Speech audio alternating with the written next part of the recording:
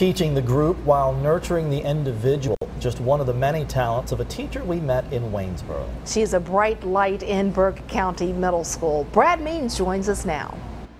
And Kenesha Reddick makes math and science come to life for her middle schoolers. She's so full of life, her students can't help but feed off of that. They're excited. They're energetic learners because of her. Mrs. Reddick is the winner of the Golden Apple Award. Lots of letters in the lesson plan when we stopped by Kenesha Reddick's math class. It was all about GCF and LCM. Greatest common factor and least common multiple. So eventually we will work into word problems, but before we did that, I wanted to make sure that they understood what the word problem was asking them before they worked with the numbers of the word problems.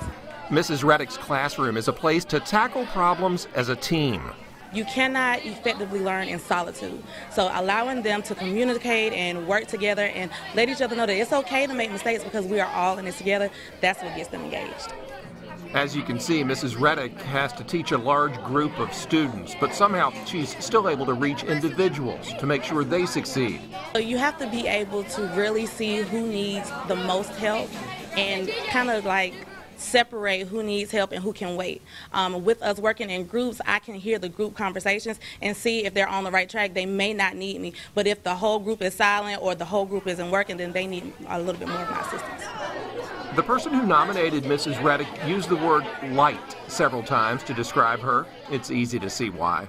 Every morning before I make my way out of my car, I say a prayer, and the prayers always let my light shine. And I think I always say that like around the building and to my school and to my students. Kenesha Reddick isn't just teaching. She's making an investment in her school, her community, and herself. I just know that I am molding the young minds of our future.